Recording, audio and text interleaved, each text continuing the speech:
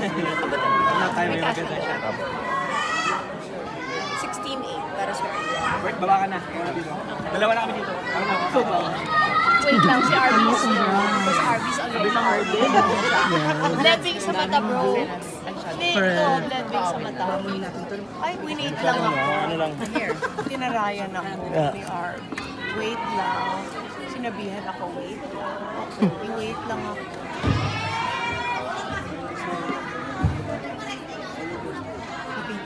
Okay, ganda angulo. Ako naman. Miss Chris, gano'n ka-excited na malapit na palabas itong movie mo? With Julie and Joshua? Worried because I know that Sid and Ayo is very strong. So yung last Filipino film that was shown was very strong. So of course, may pressure na to at least live up to that. Pero confident also because it has all the elements I feel na magugustuhan. And it was a perfect way to come back. Kasi naaalala ko na it had been so long na hindi ako gumawa ng movies, and then Mother Lily got me for Mano po.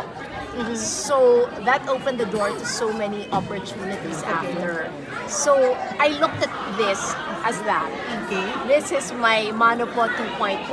Okay. So sinabi ko na, nung binabasa ko, sinabi ko na this is the only point in my life that I will be comfortable with this character and that I can portray her, si Sasha, na maniniwala kayo sa akin. The last time I talked to you in Ever Belena, if you remember, you mentioned to me hahabulin niyo talaga yung April of July 11. Ngayon nahabol po niyo. How does it feel now? No, actually nag-move, di ba? We were supposed to be earlier, but hindi talaga kaya. As in talagang, and I think, binigay din naman ng Star Cinema the opportunity, di ba? To give people something that they would look forward to watching. And binigay din naman kasi na maganda yung lalong napaganda yung story. And I think, sa dami ng napagdaanan nila at ko, bago at during the shoot, lalong lumalim ang mga characterization namin. Kasi di ba parang, how will you give a good performance if you yourself don't believe in your character? So I think during the journey of our shooting, all of us came to believe. Masyado ka daw na-apektuhan dun sa character mo dito sa I Love You Hater. And because it has something to do to say about forgiveness. Without revealing too much also, kasi papagalitan nila ako, spoiler alert, but there were moments there with a father. With a father dito na who already has Alzheimer's. So, una mother yon. And ako talaga yung nagsabing hindi ko kaya kung mom ang may sakit. Talagang I really said, hindi pwedeng mom. I'm sorry. I could not. So sinabi ko, is it okay if the character becomes a father? Kasi kung mom, parang I felt it would exploit too much what I had to go through. And yung, kahit na sabihin nyo na 9 years na, my mom will always be my mom. So I felt na I could portray this. And kasi she spent her entire life wanting recognition from her father. So, nung binasa ko na ito sa mother, sabi ko, hindi talaga. So, pinaglaban ko. And they understood. Doon ako bilib kay Inang. Inang Olive kasi understands that there are certain things that an actress will be capable of doing and won't be capable of doing. So, pero hindi ko alam na that scene with the father was supposed to be a scene of acceptance lang. Hindi ko alam it would affect me that deeply. And there was just one line that paulit-ulit yung sinasabi na talagang hindi ko talaga kinaya. And I guess I'm allowed to say that line because the father says, alagaan mo si Sasha kasi malapit na kaming mag-reunion sa langit ng nanay mo. So, yun lang, and none of them thought I would react that much and that much and to that extent. And even I did not think that yung words na yun pala would have so much meaning to me. So, it became so real. Miss Chris, kasi we talk about love and forgiveness about this movie. Sa mga taong minahal mo na saktan ka, nag-forgive mo na ba sila?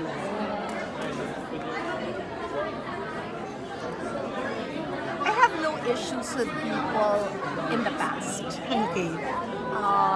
In fact, yung naging reaction ko lang nung nakaraan was a reaction of a mother. Okay. But I also know na whatever Bim's reaction is comes from what he sees from me. So kailangan niyang maramdaman na okay na ako. Okay. And we had a long talk about that. After that scene with the father, Okay. kinausap ko siya. And then I said that people don't know what we've been through. And let's keep it that way. Sabi ko, but you have to grow up at some point and accept what it was and accept what happened. But I can't force you. Okay. But please don't ever feel, Bim, na this is a choice. Na it's a test of your loyalty towards me because I will never question it. But I want it to come from me. Kinausap ko siya ng gano'n. Okay. Kinausap ko siya as an adult. And sinabi ko, darating yan. Of course, in English. I mean, Yeah, sorry. okay. But I said that it will come, but it has to come from you. But if you're worried about me, I'm okay. Okay. And since I'm okay, I keep praying you will be okay. Ma'am, a big revelation kanina po yung sinabi niyo about Mayor Herbert. Kumbaga, are you okay now or not okay now after telling it to the press? Nangamusta siya sa akin. Sinabi ko, Happy Father's Day. Tapos meron siyang mga follow-up. Hindi na ako sumagot. Bakit po? Kasi marami po mga lumabas, di ba, na you're together, watching a movie together. We did! Oo! Opo, And I opo. thought I was okay with that. But I was not okay with his reaction. Kasi sinabi ko sa kanya, bakit uncomfortable ka? Kahit magkaibigan na lang tayo ngayon, bakit uncomfortable ka na pinapansin tayo ng tao? So, may issue ako about that. Na there's a part of me that feels he wasn't proud of me. Okay. So, yun. So, I'll clarify, we're not enemies. And he knows I will never be his enemy. He also knows na I will forever be grateful kasi when nobody was there and when everybody thought I would be nothing, he went out of his way to make sure makatayo ako. Tapos, kinailangan tanungin ko, ginawa mo ba yon because you cared? Or ginawa mo ba yon dahil feeling mo may atraso ka sa akin? And sinabi niya all of the above. So, I think ngayon, nasabi ko na I'm already in an okay place. And siya lang kasi yung nakakapagparamdam pa sa akin na may mali sa akin. So sabi ko, for me to not feel that, I have to not talk to him. Kasi why will I continue to entertain that when it took so long? It was a 2-year journey to get here again. And kung sa personal may ganun pa akong nararamdaman, di ba nga sinabi ko na there are just some people na kailangan mong mahalin from a distance na lang. And hindi na ako naniniwala sa somewhere down the road. Miss Chris, taking from, yun sinabi ni na Joshua, yung closure. Masasabi ba na merong closure? May closure na po ba? May version. Kailangan ba ng closure or yung chance pa naman to continue? Dun sa movie kasi, hindi, balik ko sa movie Kasi sinabi ko, nakipag-argue ako kasi may closure scene for the character. And sinabi kasi sa akin na kailangan daw yun. And sinabi ko, sa totoong buhay, minsan hindi naman nabibigay sa iyo eh. So bakit kailangan? Tapos sinabi sa akin, nila direct, sabi nila, gawin mo na lang, please. And this is the first time, sabi ko, oh my God, I'm really getting old. But the director's calling me ate. Sabi niya, ate, favor, gawin mo na lang, please. Hindi pa namin na-shoot.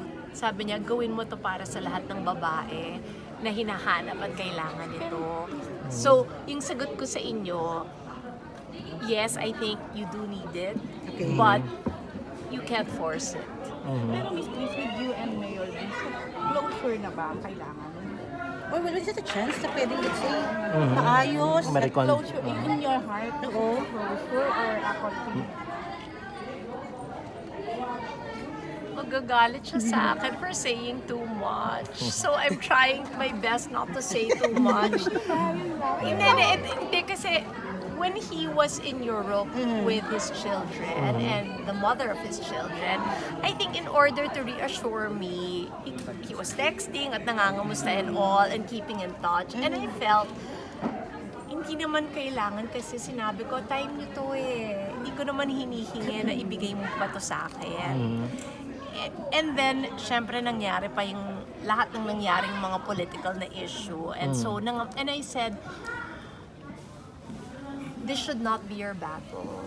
And stay away from me. Sabi ko kasi, ang layo pa ng pupuntahan mo in politics. So, an association with me now is not beneficial to you. So, hindi. And I'm just being super honest with all of you. This is coming from someone who knows political realities. And that's when I realized, I've really grown up. Kasi parang, nagkaroon ng realization na naisip ko yung kung anong makakabuti sa kanya at kung anong hindi makakabuti sa kanya. And at this point, wag na siyang ma-identify muna with me. Kasi the last name I carry is divisive. And for someone who might seek higher office and need the whole nation, diba? I don't want to be a pabigat. But are you depriving yourself of your own happiness by that? Pero di ba bongga yun? Nakaya kong gawin na ngayon. Yes. I think di ba bongga yun? I think that shows maturity. No. Because you can, knowing ano. But you're hurting. No, but I can look at the bigger picture. And that's the change in me. Kasi kinailangan kong pagdaanan everything I went through and everything that I had to build from zero in order for me to look at things from a wider perspective. Okay, pero gusto ka ba naniniwala if you really love someone, dapat kaya mong pagpalit? Ay, hindi. Yung taong mahal mo, at kaya mong panindigan kahit kanino. Hindi ko hihingin yun. To fight? Hindi ko hihingin yun kasi dapat kung mahal mo nga yung tao, hindi mo i-require yun dun sa tao. Pero sinabi niya kanina, you are willing to give up your name, KRIS Aquino, for him? No. I meant that in the sense that there is a very lucrative contract that but because of non-disclosure agreements, I cannot name the company. But because it is a multinational company, you cannot be involved involved meaning conjugal. So whether engaged or married, you'd have to step back from that contract. And I had put it on the table because ito yung renewal time nun. And yun ang sinasabi ko lang na nag-offer naman ako. Nasabi kong kaya kong hindi pirmahan yan. And yung sinasabi kong yun, 14 years ang pinagsamahan ko doon. So, kasi alam ko din naman ayoko mag-violate ng kontrata. And ayoko na mapahiya sa kanila. Pero, yun ang ano. So, in that context ko sinabi na kaya kong isang tabi. Kasi, yun nga, there are realities. And there are realities that we all should accept about this job we have. Diba? And there are very strict endorsement realities. Miss Chris, isa pang... Okay. Ayaw nila. Baka Yes, mag-viral last. yung sinabi nyo, Mayor, this is what you're missing. Hindi naman ako nagsisinungaling. Bakit? Alam ko naman alam ko naman pag pangat ako at alam ko naman pag attractive ako. Wow. Sexy ka ngayon, ha? At alam ko naman kung ano itsura ko ngayon. Pero So, alam mo ni Mayor yan, di ba? Sinasabi niya sa'yo. hirap na hirap siyang puriin ako. Huwag naman. Hindi, but everybody close to me already said, magaling siya.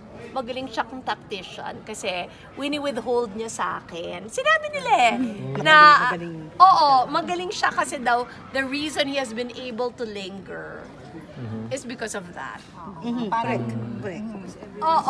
Because, hindi, kasi di ba kung every day of your life, dadaan ka, sabihin, ay, ang ganda mo. Ay, ganyan. Tapos, tuloy-tuloy, di ba, pag nag-post ka, ganyan. Tapos, lahat ng di ba? Tapos, yung maririnig mo naman sa set na hindi naman akin tong production na to, di ba? So, they don't have to be nice to me. Pero, sasabihin nila, payat siya, no? Okay, At hindi mahirap angguluhan. At maririnig mo yun, di ba? At maririnig mo yun dun sa DOP na alam ko hindi nagtatrabaho for K-Cap. So, alam kong totoo.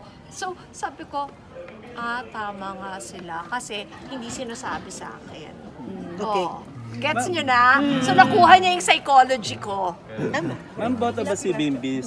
You can have last 3. Ma'am, boto ba si Bimby for mayor? Kung sakali. Ang sa kanya, basta alagaan at mahalin ako. At ang important sa kanya is, for as long as he doesn't use us, mama, and he doesn't get the hard-earned money that you have, I'm okay. But how do they get Last question na lang, along Miss ba? Chris. Last 2, okay? How do they get along ba ni Bimby at saka si Mayor? I don't know if I'm allowed to say this, but I guess I'll say it na rin. The only reason he totally has my respect is because siya nagawa niyang sorry kay Bim for hurting Bim's mom. Okay. Without me present. Pinuntahan niya, kinausap niya at nag-sorry siya. Yung mismong tatay ni Bim hindi nagawa yun. Sinabi ni Bimby Pero si sa'yo. Mayor nagawa yun. Si Bimby mismo yung nagsabi sa'yo na nag-sorry si Mayor. Siyempre, may CCTV sa bahay. At syempre nagtanong ako na, ano nangyari? Hindi man sa mga palimbalo, of course, hindi kayo. I don't want to speak for my son. Miss Chris, last question na lang sa akin. Okay. Miss Chris, I don't know kung if you can answer this or not. Pero yung kay Mocha, are you open pag-usapan? Tungkol sa nangyari Are you okay now? Okay Oo, na? na pwede ba kayo? You know, if I talk about her, I give her mileage. And I worked so hard for this spotlight. Hindi, diba? Look at this. It's Ito, this. ito, It's this diba? and this. This, diba? That's why I'm telling all of you that Okay. I made my message clear. Okay. And I just did that for my parents. Okay. But, ito akin to At Oh, lahat yeah. kayong nandito, Yes. hindi nyo naman siya pupuntahan Sorry The rule said. What? The rule, No, yeah. That's diba? true. That's So, true. why will I? Ba't ko ireregalo yung pinaghirapan ko? Yeah. Correct. I'll share it definitely with those who deserve it. Yeah. Miss Chris, last, would you say na sa mga nangyari na to, mas nakilala mo yung mga totoong tao sa Pilipinas? Totoong kaibigan. Sabi mo nga, parang mahirap to connect with you now. Ay, hindi.